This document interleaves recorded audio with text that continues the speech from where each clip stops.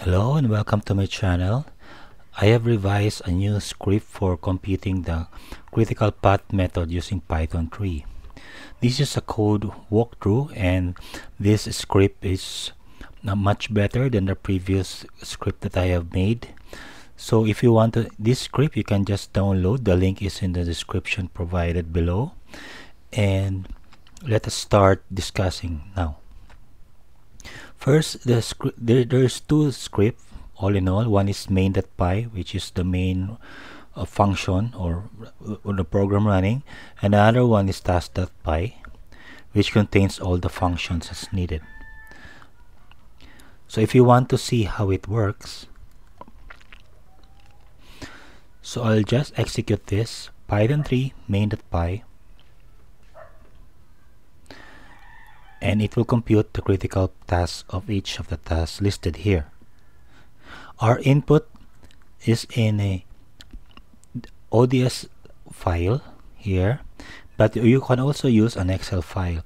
Take note, if you're going to make a new file, the format should be like this. Okay, you can, these are just strings, and you can increase this or decrease the definition or the description of the code.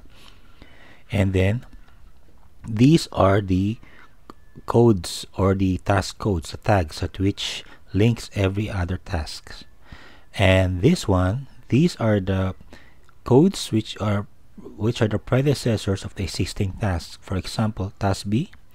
Before you can complete task B, you need to do first task A, okay?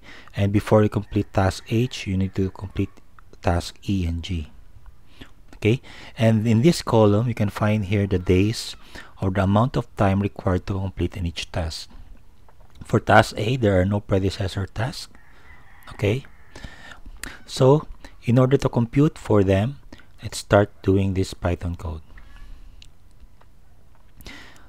So here, if you're going to run this code in your machine, if you're going to have the Windows machine, you just need to write in the command Python 3 and the name of the file, name of this script.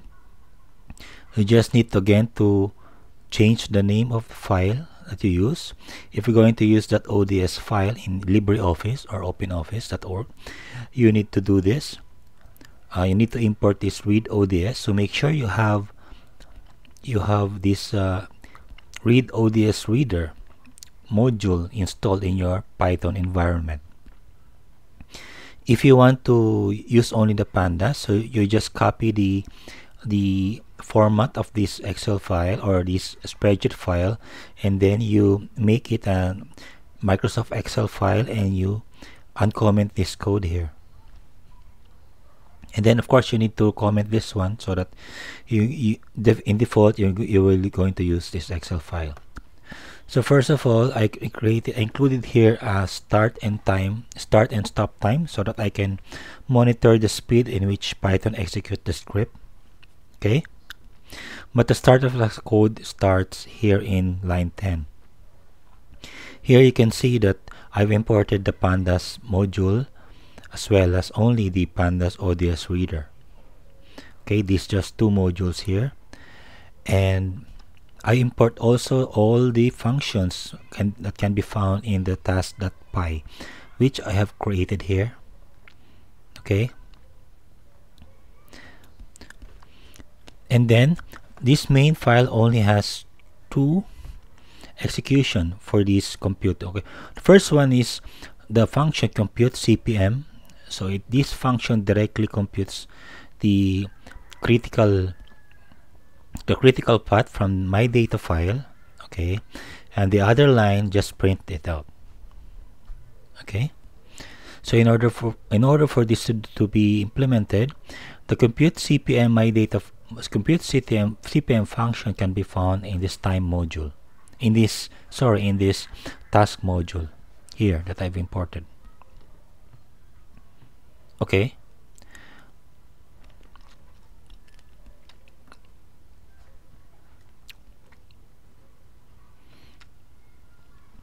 so this is the task.py.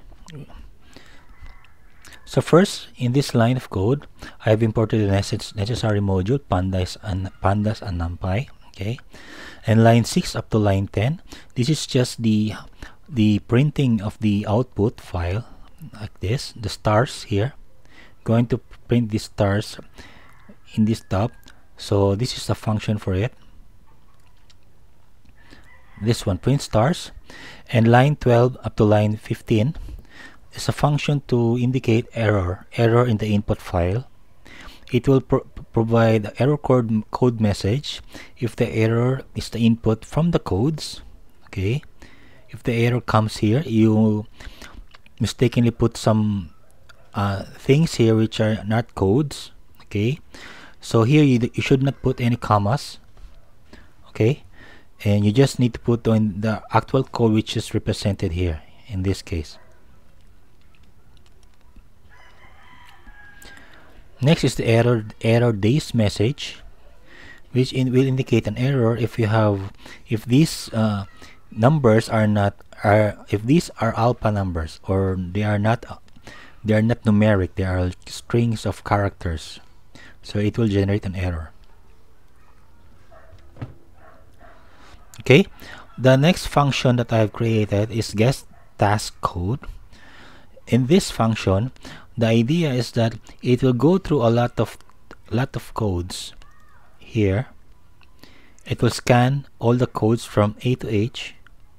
Okay, it will scan it down and check if the corresponding code input is present in this list. Okay, so it's just go around here, and if code is given, it will then return the index number. For example, if you're looking for code B, it will return the index number 1, because code A has 0. It's from 0, 1, 2, 3, 4, 5, 6, 7, and so on and so forth. So if you're looking for code C, that will be number 2. So it will return an integer of number 2, and it will here return. Else, if the code cannot be found, it will return an error code message. Okay, now in line 45 below, we will compute the forward pass. First, we need to indicate here in this line the number of tasks present. So it is the number of tasks from this one up to here. Okay, the shape of the task. Okay, because the first one are the headers or the column names, so the data frame only has the index from 0 up to 7 here. Next, I created a NumPy array of zeros with the size, with the shape of this one and task, and a type of integer 8. So it will just have an input of integers. And then I created also a temporary list variable to hold temporary codes. Next is that I need, in this one, I already start computing for the early start. ES is early start and EF is early finish. In this case, if predecessors are none, for example, here there's none, automatically the early start will be 0. You can find here, if it's none, the early start is 0.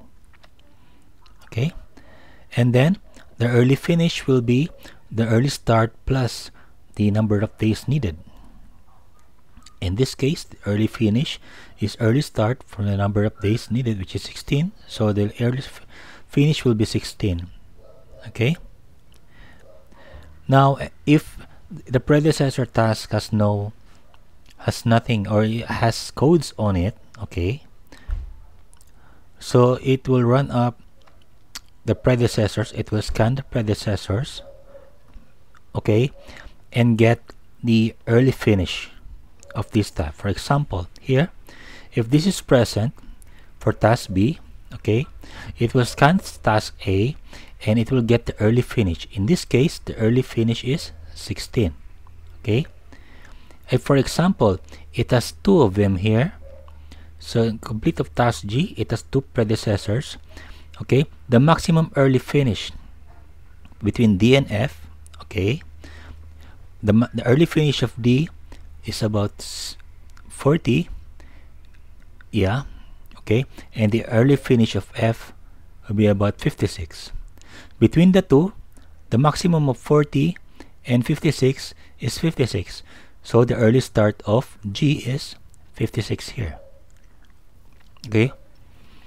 So what is this? Is that after it get all the early finish indicated in the predecessor list, okay, it will then get the maximum of them, and that is the early start of this. In this case, the early start of this is 78. In task G, it's 56 because D and F as early finish of F is 56 and D is 40. Okay, so it will just get the early finish, the maximum, and then it will try to get also, okay, the early finish is just the early start plus the days. So the early finish in this case of B is 26. So 16 plus 10 is 26.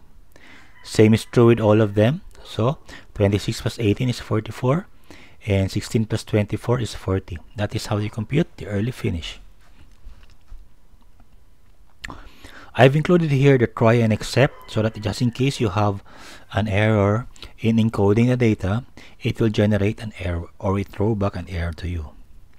For each loop, I need to reset the temp list so that there will be 0. This one will be empty, and then we start inserting again on that list the list of early finish for the different predecessors in the specific task. Then on the line 75, I need to just put this numpy arrays, okay, in the my data frame, and it will then be included. Afterwards, it will return the my data. Okay. And the next function is the backward pass.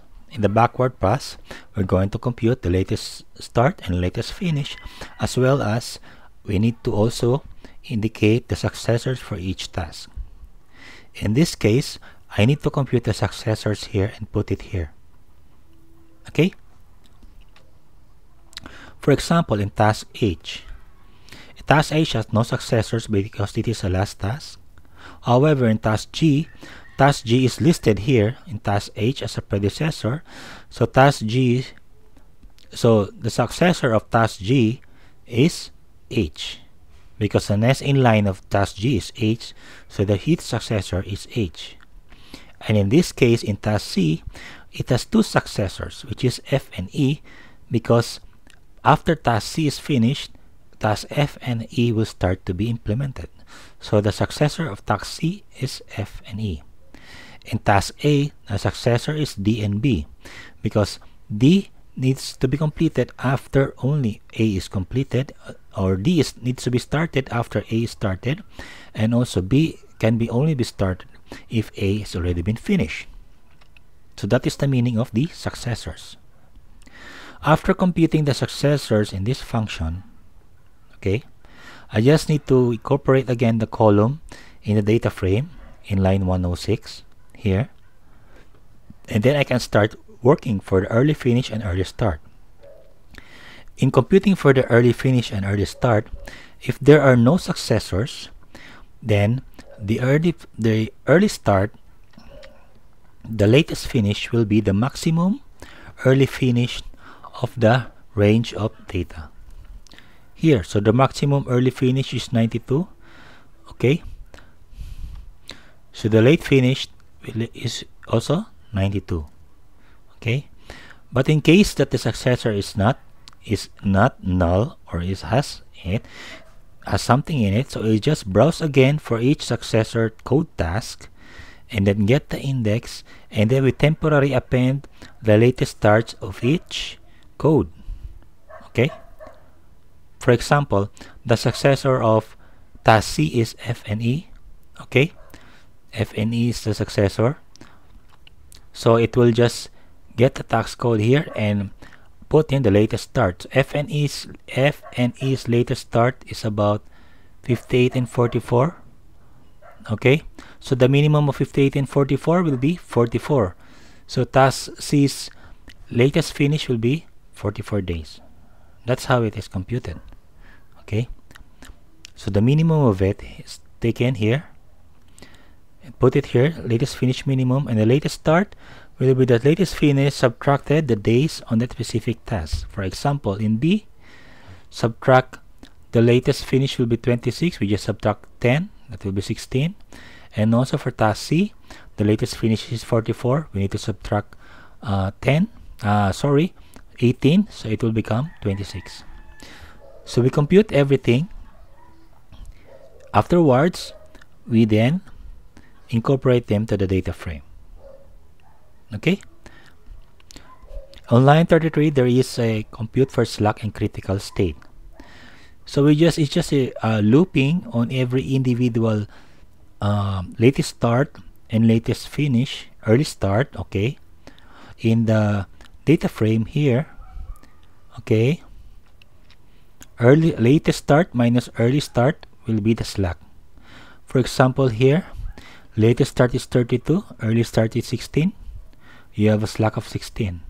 And latest start of 58 minus latest early start 44, you have 14. You can also compute it based on latest finish and early finish. So 78 minus 64, that will be 14 a slack. Also true with latest finish, early finish, 92 latest finish, early finish is 92 again. So 92 subtract my 92 is 0. So slack is 0. Then if there is a slack here, if the slack is 0, then it will become a critical task, and if the slack is non-zero, it will not be a critical task. So that is here. You can put it here. Okay, this is the for loop to indicate if it is critical or not. Okay, then in line 53 I just rearrange the data to make it prettier because the columns are not that arranged, and then I return my data. Here in line 160 up to 165, this is just a wrapper function wherein I combine all the functions here and return the my data file. Okay, and in this case, the print function is just a simple print function which you can modify. Okay, I print here the stars and the list down that you can see it here. Okay, so that is how I run this script to compute for the critical task. If there are some errors, I just need to modify them. Okay, and just inform me if you have questions. If you happen to like this video and if you benefit in my code that I've written, please click the thumbs up or like, and click the subscribe button. Okay, so once again, thank you for watching. See you in my next video. Bye.